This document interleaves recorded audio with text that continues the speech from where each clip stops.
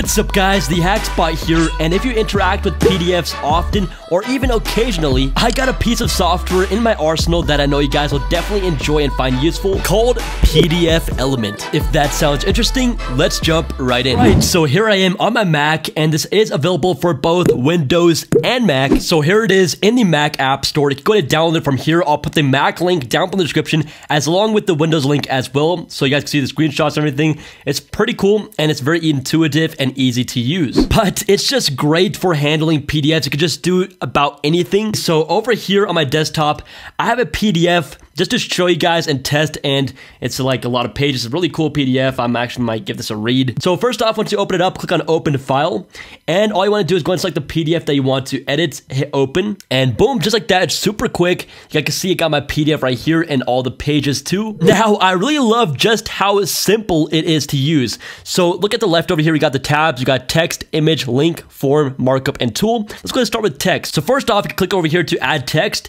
and add any text that you want. So I can just go and type in, let's say, hello. All right, so that's pretty small. You can also go and change everything about it. So if I go and highlight this, I could go ahead and change the font. I could go ahead and just choose if I want it to be bold or italic, the font size, the color. So let's say I want it to be yellow. I could do that. Boom. And let's say I want it to be bold. I could also align it to the center and just do everything with it. It's really pretty cool. And then I think we should make it a lot bigger. It's pretty small. Let's go ahead and type in over here, 120. All right, so there you go. We got a hello over there. All right, so you can also go ahead and change the existing text. So this is already here before. I could actually go and edit it, so I could just be like messing with them. One doggy. Or whatever, I don't know, okay. But you guys can see you could even edit the text, and again, you can do the same formatting options with this too once you're going to highlight it. So that is really pretty cool. Now up next, we're going to select the image section right here. You can go and add an image, so I could go do this. Let's say I want to go and add my desktop wallpaper, which I just downloaded. I just typed in Marine Life or something like that, and I'm just going to open it up, and I can just go ahead and just put it anywhere I want, just like that. So it's really pretty easy to use. I can go and resize it, just like this. So I want it right there, and yeah, so again, really easy to use. I can just put it whatever I want, and I can also go and rotate it using that button. I can go and replace the image if I want to. I can go and crop it, delete it if I don't like it, and yeah. So the same controls work where you can go into Command Z to undo everything if you don't like something that you did. So I'm gonna go back to how it was. All right, so here we are, and yeah, so that's the image section. Pretty simple. Let's go back to the link over here. Now, first off, you can go ahead and add a hyperlink. I'm gonna go to the second tab first over here, guys. So this will open a web page. So let's go and do this. For example, I'm just gonna go and put it right over here, and I can open a web page. Let's say I want to do, I don't know, google.com. I'm just gonna go and copy the link and put it over here, save it. And now if I go ahead and click on this link, I can go ahead and hit preview to preview it.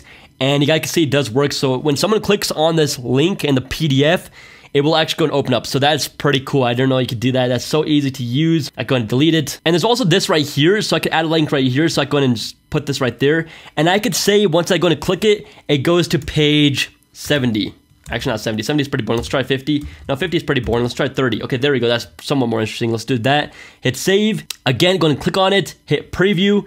And you guys can see it jumps me straight to page 70. We got some creepy fish over here.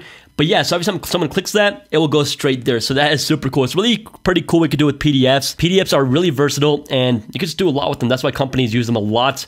I use them to sign contracts and agreement a lot. So if I go to form next, you can see first off, I could add a text field. So I'm just going to put that, for example, right there. I could go and double click on this. It'll bring this up. I could go and name this text box whatever I want. Let's just name it form, for example. And you can just do everything with this too. I mean, look at this. You can go over here too. You can change the border color. So yeah, this is really pretty awesome and intuitive. It's really easy to use. Again, I love this about it. So you can also add a checkbox. So if you have a forum or something and you want to just add like agreements, like you agree with everything, right? You're going to add a checkbox like that. Double click on it. And you really don't have to change anything over here. Let's go ahead and just go back to previewing it. So I'm going to click on the preview button right here. And now if I go and click on this, you guys can see it checks it. Unchecks it, click on it, check it again. So yeah, that's really useful too for clients. It's going to add the radio button too, so that's basically the same thing. You can make it as big as small you want. I'm gonna hit preview, and this time this one is a dot one, so you're going to click on it and it will go ahead and basically just put this dot so you guys could just have it filled out. I go back to edit over here. You could add drop down menus, list boxes, OK buttons and stuff like this, and digital signature. This is a big one right here. So if I'm gonna bring this in, I'm gonna add a digital signature, right? Let's say right here. It says sign here. And just like that, you can name it whatever you want to. So I'm just gonna name it the signature. And let's go ahead and hit preview. And if I'm going to click on this, I could actually go and add my signature if I wanted to. So to do that, I would just go ahead and hit create over here. Don't worry, it's really pretty simple. I'm just going to type in my name, my email. So let's do hackspot@gmail.com, and organization. Let's do YouTube. All right, so cool. So once I hit OK, I can go and hit OK again and sign it. And I can go and save it to my desktop so no one can alter this. And yeah, so let's go and do that. And boom. Just like that, the document has been digitally signed to protect. So validate signature properties. You guys can see everything about it over here. All right, so that's that. Now for me personally, I like to actually draw out my signature, even if it is with my trackpad on my Mac. So you can go to markup over here, and there's a bunch of options over here. So with the regular text documents, you can highlight, so you can do that on here too. You go to strike through, so you can make a line through the words if you want to do that. You can underline. So let me show you guys how some of these work. I'm going to highlight it. Yellow, and boom, just like that, going to highlight text very easily. So that's pretty cool. And the same thing goes for like strike through. You guys can see I do the same thing right here. So boom, it's all strike through. And yeah, so let's go back to what I want to show you guys, the pencil. So over here, you can go ahead and change the thickness. So I like to keep mine, let's say I like, let's do it 3.0, just like that. And now I can go ahead and actually draw my signatures. So if I want to do that, I can. And of course, if you want to change color, you could do that. Let's say I want to make it black to make it more professional. And I could actually take more time on this if I wanted to, but yeah, so that's pretty cool too. You could also go and use eraser, and I can change the thickness, the opacity. So if you want it to be like lighter colored or like more faded out, you could do that. You could also go to tools over here. You could add or edit a watermark, add or edit a background. I could also go ahead and add a header and footer. But yeah, so you can do a lot with PDFelement. It's really pretty crazy and very intuitive. If you sign documents, if you highlight documents, if you want to add checkboxes and do so much more with the PDF so easily, this program is so handy. Again, it's also available on your Windows computer as well. But yeah, let's go and apply the change. Let's go and just click on this, apply. Replace it. So yeah, now I have a new PDF over here, and it has all the changes that I made. So pretty cool stuff. Now, if you do buy, you do get the subscription benefits. So first off, you don't get that watermark over here. So you don't have to deal with that, so that's cool. And there's no page quantity limitation to convert PDF to other formats.